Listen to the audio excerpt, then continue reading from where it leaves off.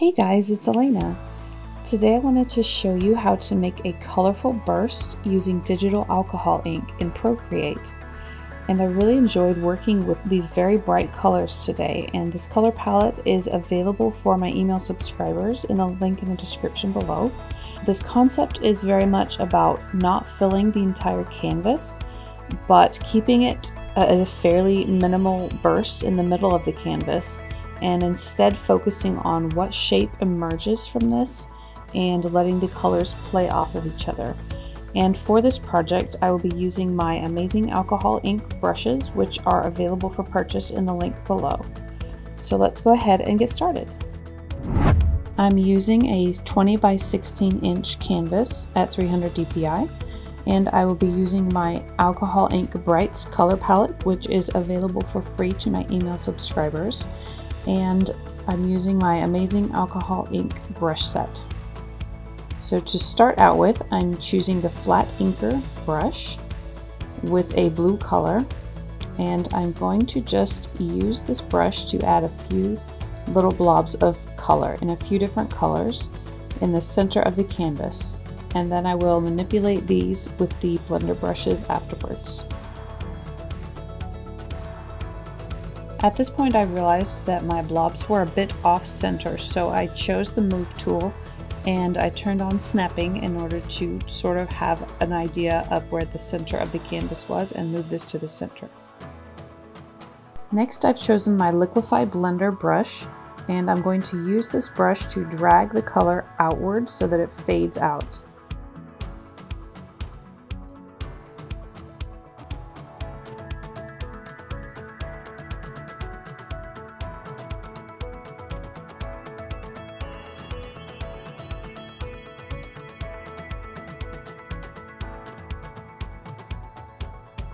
At this point I decided that I wanted a bit more concentrated color, so I went back to my flat inker and added just a few more blobs, which I then took the Liquify Blender and faded those out just like I did previously.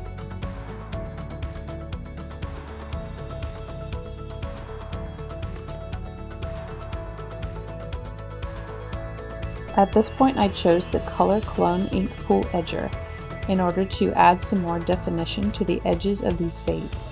This brush takes the color from wherever you start the brush stroke.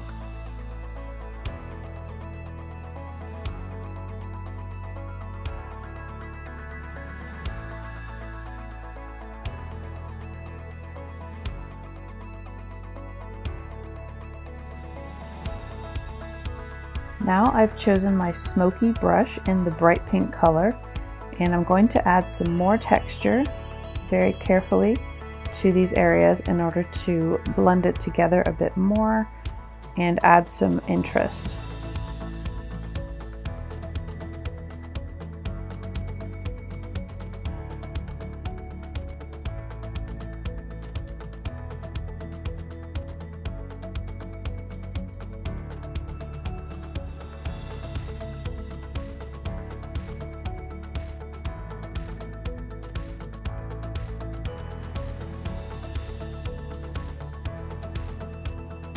Now I'm switching to my eraser tool, and from the same brush pack I'm choosing Add Ink Depth Texture.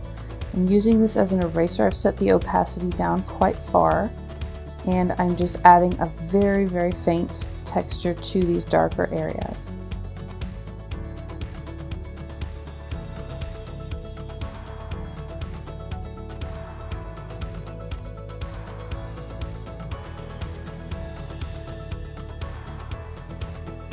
Now I've gone to Adjustments, Liquify, and kept the size at about halfway up, and I'm on Push, which is the first option, and I'm just going to use this Liquify filter with my pen in order to push this color a little bit more out towards the edges of the canvas.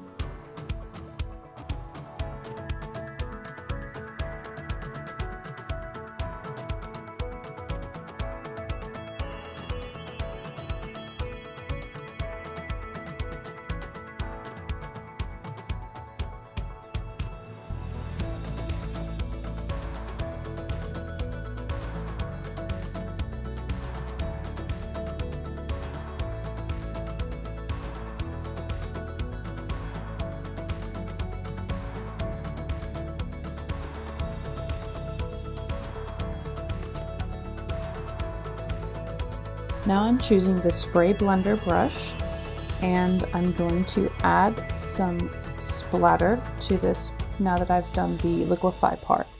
And I'm mostly taking the brush and splattering it inward towards the painting from the white area. So this is splashing the white up onto there, as if I had sprayed alcohol onto this, which has this kind of beautiful effect of little bubbles.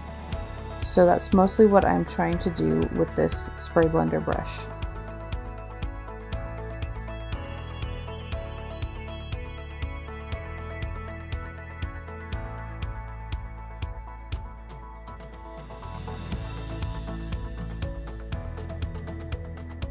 Now I've chosen my color splatter brush, and I'm just adding a few more splashes in blue and pink.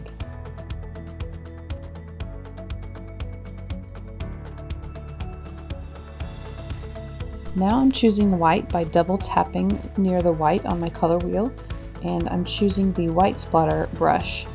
And I'm tapping this brush mostly off of the color so that just a little bit of it shows up. And I'm just going for very subtle white splatters. I don't want to overpower what's already going on because I'm really enjoying the texture and the color fades that are already in the middle of this piece. So just a couple of little white splatters along the edges to make it look a bit more realistic. Now I'm adding a new layer on top of everything that I've just done, and this will be for metallics. And from my color palette, I'm just going to choose the color in the bottom right hand corner as kind of a goldish yellow. And I'm choosing the metallic ink liner brush from my Amazing Alcohol ink brush set. And in this new layer, I'm just going to add some sparkle along some of these darker edges.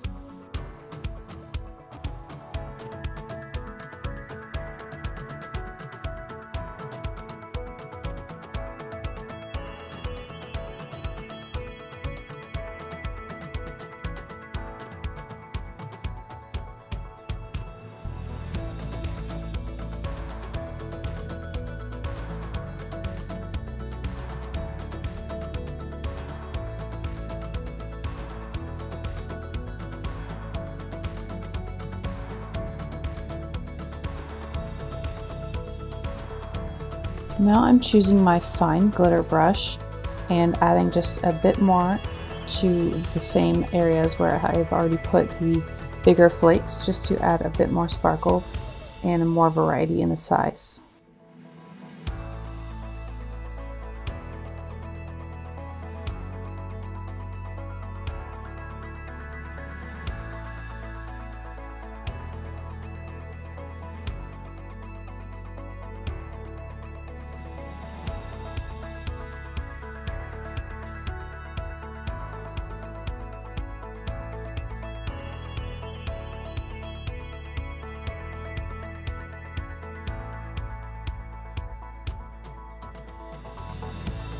So that's about it for this piece. Thank you so much for watching. I hope that you enjoyed this, and I hope that it gave you lots of ideas and got your creative juices flowing so that you can start to experiment with this shape as well. And let me know if you have any questions, and if you like this video, please consider subscribing. Thank you so much, and I'll see you next time.